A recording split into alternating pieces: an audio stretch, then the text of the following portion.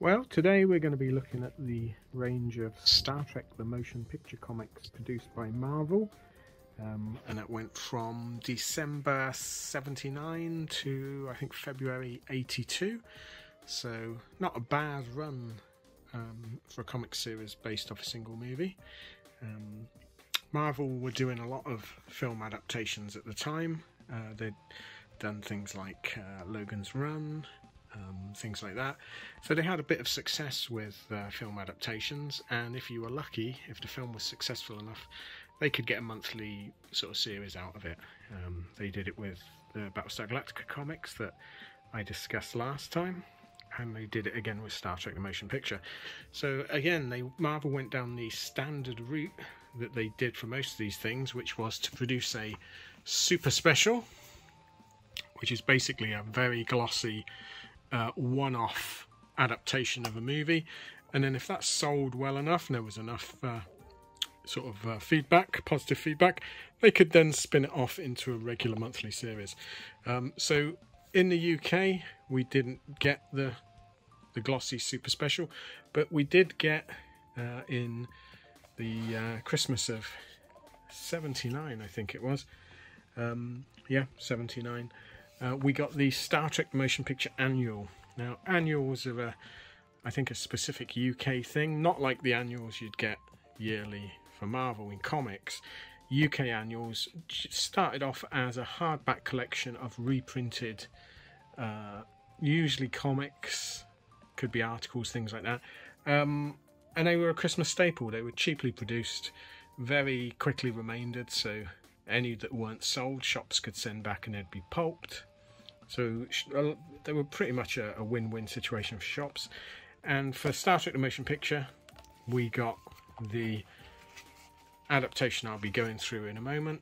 Unfortunately, my copy is all cut up. I need to get another copy, really. You can pick this up really cheaply.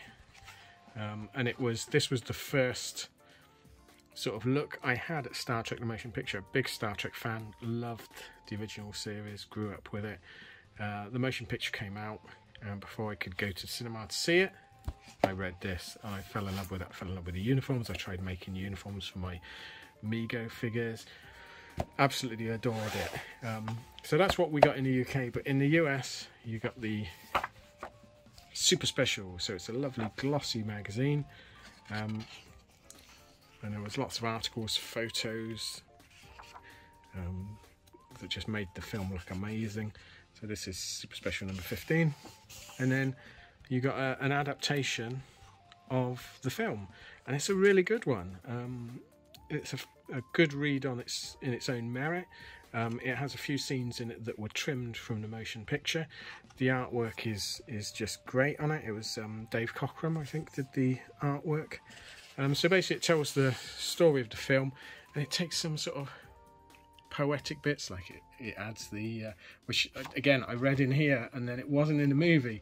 It adds the biblical quote at the beginning, and it took sort of artistic risks. So like this is the Klingon ship being absorbed by V'Ger, and even we'll go through the comics, but even in the comics they sort of experimented with the way the artwork used colours, etc. It was great. So it told a story. Probably everyone's read this one by now. Great artwork. Scotty looking a little bit perplexed. And also look, so when they're flying across to look at the Enterprise, one page, and he's on the bridge. That's all it needs. So this is what I mean. They would do things like using colour with no black lines on, which was unusual for the way these comics were produced. But basically you would have a penciler and an inker, and they would make black and white pages, and then the colorist would come along and they wouldn't colour the original pages, but they would colour copies of them, and so this sort of thing was quite difficult. So it goes through, does the whole story.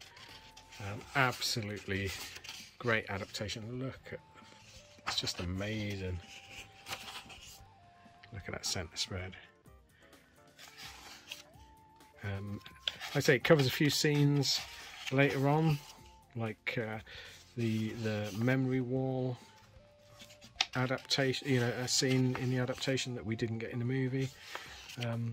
Absolutely great read, and I fell in love with this story from this.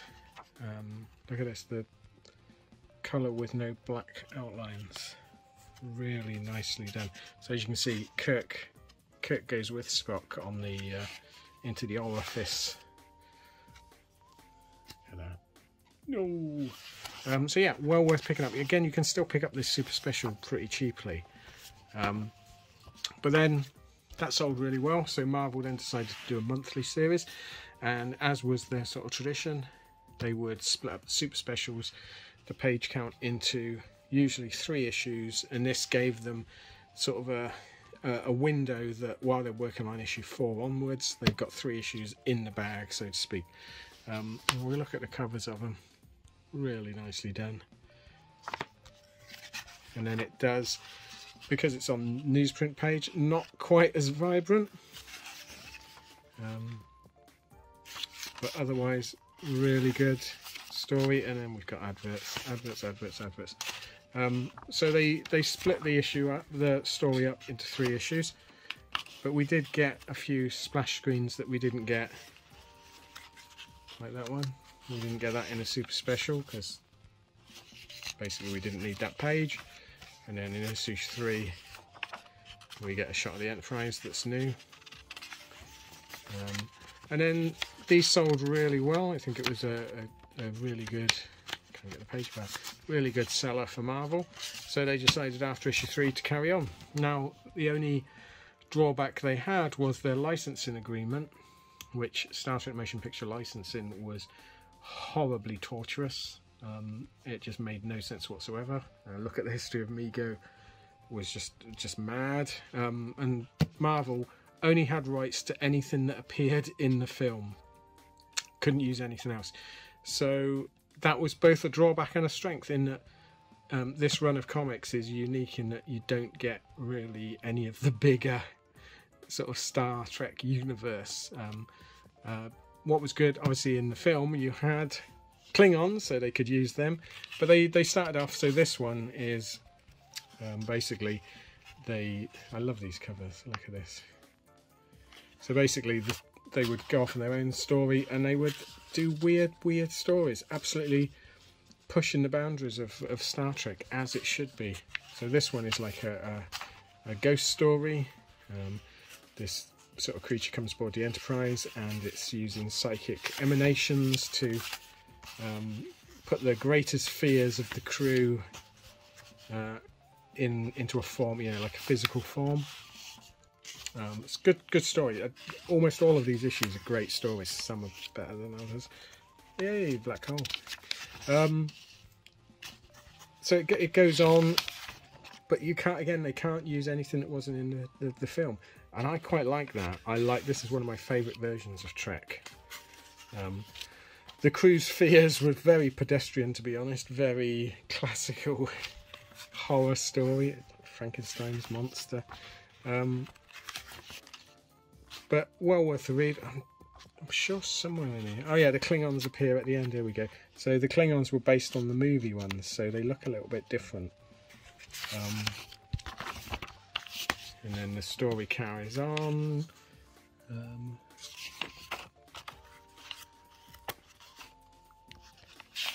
Klingons killing people as they do. So like this, where people would get phasered and it would just be a block of colour with no outline. Great, really nice. Transporter effect, same, they would do that. And it goes through, and there's as usual in Star Trek, there's a scientific reason why all these horrors come about. And then we move on. We would get like political thrillers. So this one was like a whodunit. On the Enterprise, so again they're transporting an ambassador and he gets killed and they try and work out who it is. The Enterprise was useless at transporting ambassadors, wasn't it? Terrible. And various stories, all of them well worth a read. It started to get a bit strange though, obviously stories were running out, so yeah, it's good stuff, and it gives you an idea what phase 2 the series would have been, because obviously the motion picture was meant to be a TV series originally called Star Trek Phase 2, and these comics give you an idea about that. They're almost like, you could think of them as adaptations of that series if that series had unlimited budget. So the stories went on, and then you started getting weird things like this. So Spock the Barbarian, obviously a play on Conan the Barbarian, so Spock doing weird stuff. The Loch Ness Monster in space. Great cover. That would make a good poster, wouldn't it? That's a good cover. Janice Rand appeared again. She turned up. Nurse Chapel appeared. Dr. McCoy's daughter finally appears in comic form. And again, the artwork was always good. Universally good in this series. It was like Cornelius has paid a visit from the Planet of the Apes. Very enjoyable. The Sphinx comes alive, or a version of, and you've got, you remember, what was it, Who Mourns for Adonis, which was the Greek gods. In this one, the Egyptian gods come alive. Look at that guy. He's not having a good time, is he? Spock using logic to shoot people in the head. They met the devil. Turns out it isn't the devil, but Spock with a phaser gun. Spock was gun mad in this series. This is one of my favourites. I remember when this one came out, and I rushed to news agent and buy them, and I read this one, and I saw this cover, and I thought, this comic probably won't last much longer. We've got to the point where we're having names. It's actually a really good story. It's a really good story, but these covers, they obviously, readership was flagging, so they wanted to sell them. One of the best cover, Walt Simonson cover. Love that. That would make a good poster. Bit of a dull story, I think, this one. Towards the end of the run. Different artwork. Not bad. And then it got to issue 18. And this was a surprise special last issue collector's item. Yeah, the readership, the money had just gone. They run out. So this was the last episode. Last issue of this series, and it was the end of an era for Star Trek, because the next time it would come back in comic book form, it would be with DC, and it was after Star Trek 2, which again, a great comic series, but there's something about these Marvels, they're just, it's a glimpse into a world we never got. My favourite sort of period of Trek. And then in the UK, like I say, some shops did carry these American comics, the imprints.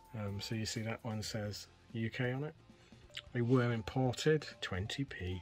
But mainly we got reprints. So in, I can't remember the name of the comic, but there was a comic that reprinted the Star Trek the Motion Picture series. It was called, not Star-Lord, someone will tell me in the comments.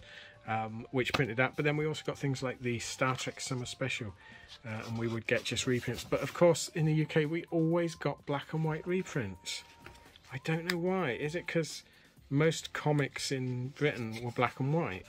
But what I like about these, it does reprint a lot of the sort of the filler from the monthly comic, but all collected together. So look at that. You can.